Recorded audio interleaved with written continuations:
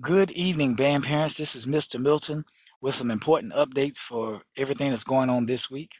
Tomorrow, I will be taking select students to Winston for the North Carolina Music Education Association Conference.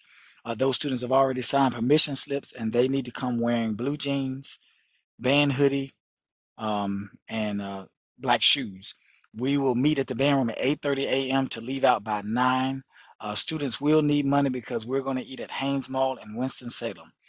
We will be back before the end of school because we have mass band practice from 4 to 6.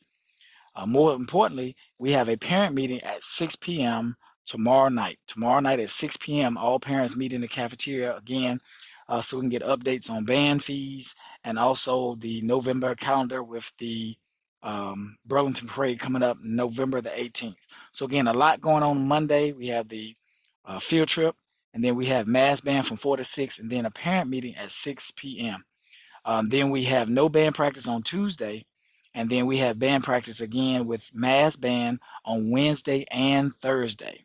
Friday is a holiday, and so there is no school on Friday, but there is a home football game, and so marching band students will arrive Friday at 6 o'clock p.m. They will arrive, warm up a little bit. Since we are coming late, the band boosters will not be feeding you on Friday. So please make sure students you eat before you come.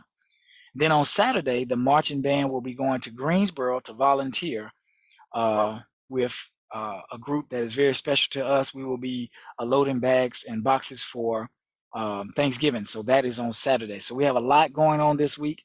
And again, my cell number is 336-430-0958. If you have any questions or concerns about anything that's going on, please give myself a call or our Band Booster president. And Miss Tanya Brasher will give her information at Monday's meeting.